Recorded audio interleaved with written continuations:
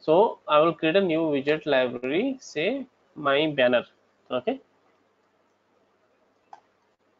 So as I said, these are the small sort of custom codes. Okay. So which you can create some uh, reusable objects in the dashboard. Say you want to create a menu which will be repeated everywhere. You want to create a button. On click of the button, your dashboard color will be changed. Okay. You want to create a print button. On click of the print button, your dashboard will be printed. Okay, that sort of widgets you can create.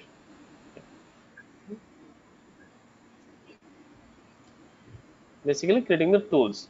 So now these are the HTML code base you have to write, the coding editor you have to write HTML, and this is the CSS which you can use for this HTML code.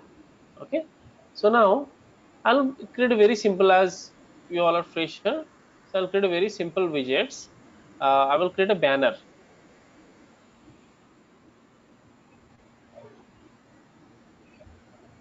I will create a banner which will show the title of the dashboard, and it should have a different property, just like we have a code. Any objects it has different property, right? You can go to this, once you going through this, you have a different property like measure, dimension, sorting, appearance. In the appearance there are also many properties. So those type of property you have to create by your own. It has a general property, you have to create a general property. Stroke type, okay, you have to create a stroke type property. So or some type of property which is relevant to your code. Okay, those type of property you can create, and on selection of those property, user can change those uh, you know if a user can change the property, and effect will be applied on your widget dynamically in the front end. Okay, so say I will simply create widget. I've created a widget whose name is my banner. Okay, now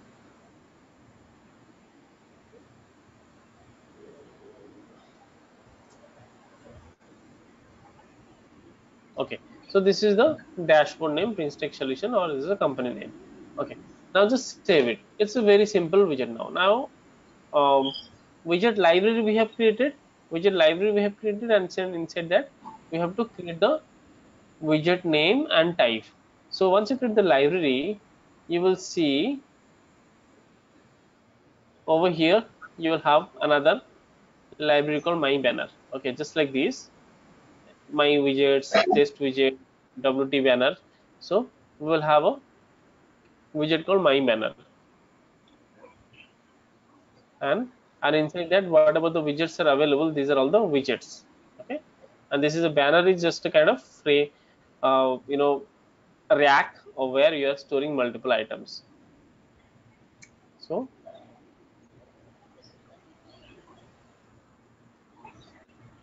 my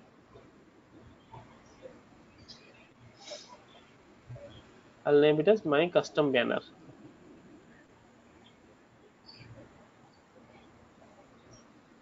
Custom banner. Inside my banner, the widget name is custom banner. The widget type we have to select chart, navigation, or table, anything you want. I can choose other. It is not a chart type of widget. It is not a table. However, you can also create different type of that things. So other, okay, choose and save it. So the widget is very simple. Widget is created. Widget name is custom banner. Now you can see this type of frame would have been created in the Qlik Sense desktop. Once I'll refresh it,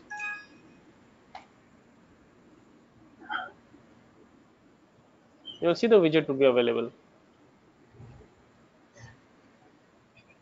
Custom objects. Where is my banner? This is my banner, and my widget name is what? Custom banner, right? So inside the custom objects, I've created our custom objects.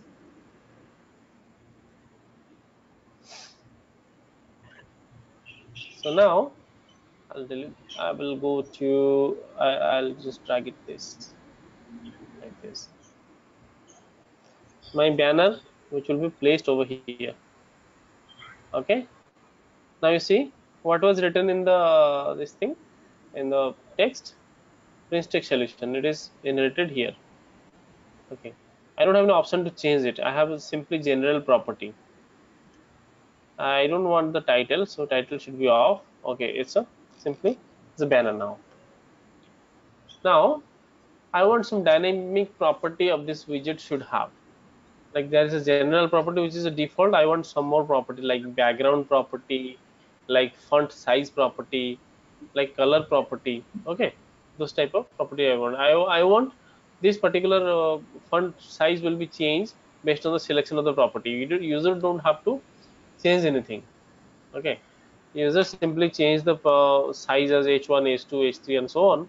The size will be changed, and color red, green, blue, yellow, etc. It will be changed. So for creating the size,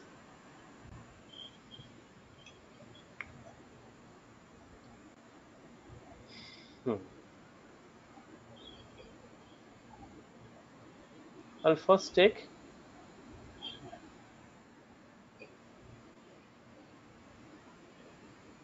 h1. hmm, in the HTML with h1. h1. Now save and just see in h1 tag. I'll make it style equal to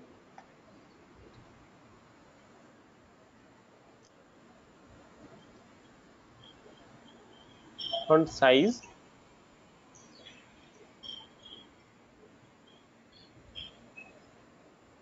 20 px,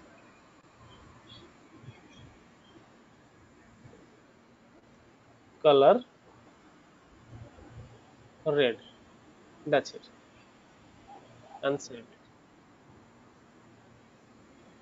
Now just refresh.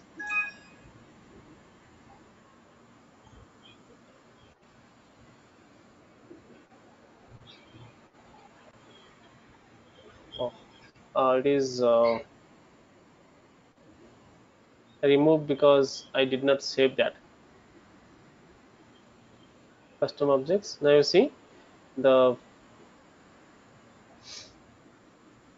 it is saved now. So font size is 20 and it is changing.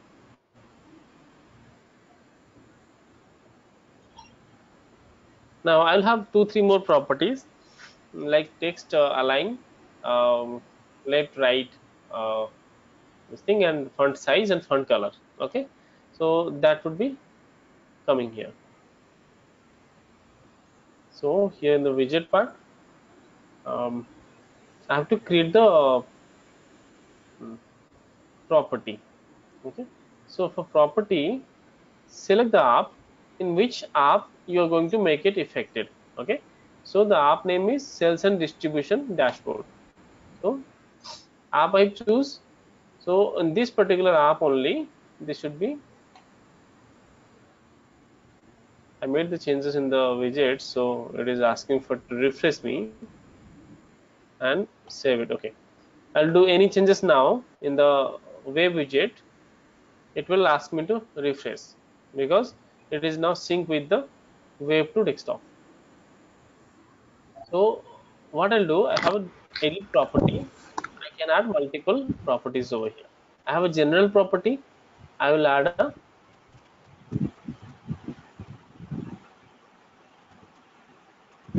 header. Okay, the header property, in the header property, I'll change the header property name is appearance.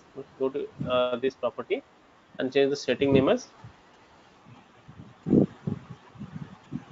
appearance. Now save. You get in the widget on refreshing, you'll get another property called appearance property. However, it do not have any item to select, but you get the property. See, you get this appearance property, right? I don't have any property inside this appearance, but it is there. So I have to add the These are all the property folders, okay, or directories, and inside that I have to add the real properties. So in this appearance property, what I should add? I should add a drop down list or radio button. Okay, so I will add three drop down list. First drop down list I'll take as placeholder. This property name is font size. Okay, size. Okay, only size. Hmm. In the size, I should have first, second, third, small, medium, large. Okay, extra large. This is value and this is label. In the label, I should have small, Medium, large. large, extra large. Okay, so I don't have any value like this extra large, large, etc. So what I'll do for small, I'll make it 15 px. That's it. For medium, I'll make it 20 px. For large, I'll make it 25 px. For extra large, I'll make 30 px. So according to the selection of the drop-down list, this property will be changed. And by default selection, the default value will be medium. Okay. So it will not ask you to choose anything initially. Default value will be medium. Property type is property one. So I'll just make the property type over here as size. Okay. Font size I'll give. Label is this. Property type should not be the thing. It is just like HTML property. Now I just give it as font size. Okay, done. Now I got this much of property. See, small, large, medium, and this thing. Now accordingly, I will add font color also. Drop down again, a drop down add, change color, add red, red, green, green, because uh, pink, pink, blue, blue. Okay, default property should be red. Okay, color. That's it. Done. Hello, Amit. Yes. A small note. Can we create a submission form in this HTML, right? Visit. Submission form. Yeah. Submission means Yeah, we can get a input fields and a one submit button is there, right? input field. Yeah, text area we can explore. Yeah, it must be. We have a ready button. We don't have any button over here.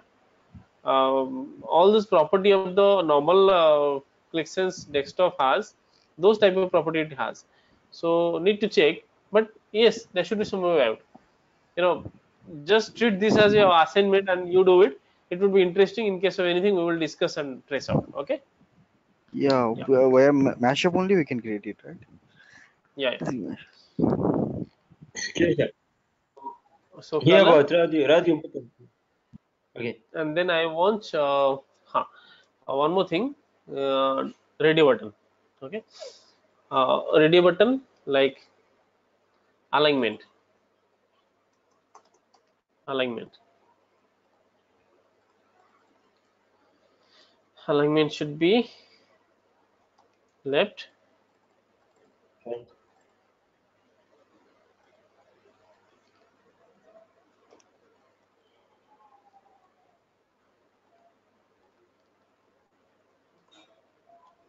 center, center.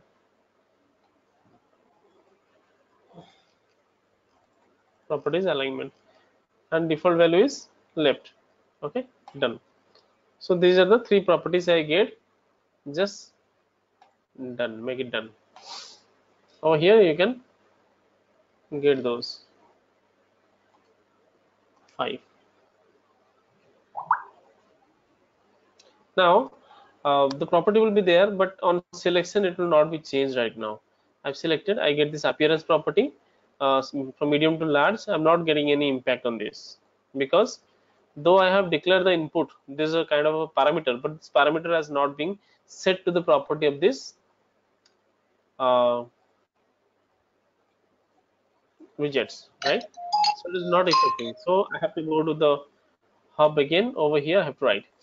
So red, which is the font size which you have given as 20, which is hard coded. What I'll do, I'll just remove it, go to insert. I have these things like the snippet icons and this property reference. So how many properties we created, I have to add them. First I says font size. Okay, insert property. So I have added the font size, which is becoming dynamic. Like if I'll choose this the font size from here, it will be changing accordingly. It will not be hard coded. Like the color is red now, I'll remove. I'll have to go to insert, snippet, and color property. Okay, insert with color bracket. Likewise, the text alignment over here, align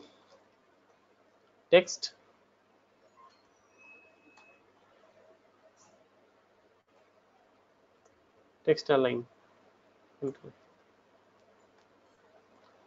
It should be insert this thing and alignment. Okay, so I have added all this as the dynamic property now. Got it? Any doubt over here? Instead of 20px in this HTML property, I make it dynamic, and this will be called from the property snippet which we have created for this property, like this color snippet and alignment snippet. I've added. Excuse me. Now save it. Uh, Yes.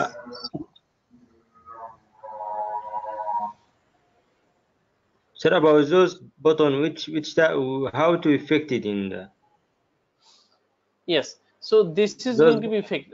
I will change this property like lay, just assume it is medium. I will just change it to large.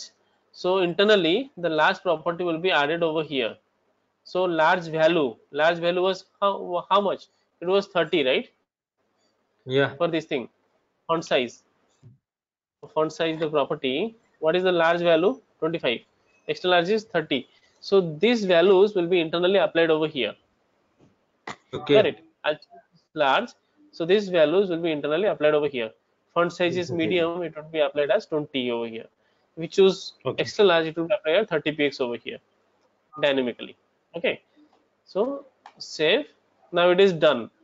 You have to come over here, save and refresh. Control F5. So it is going to be affected now.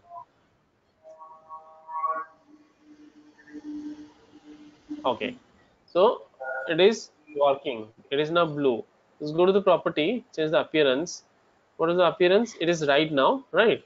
So I'll change it left. It is left. Change it center. It is center. Interesting, right?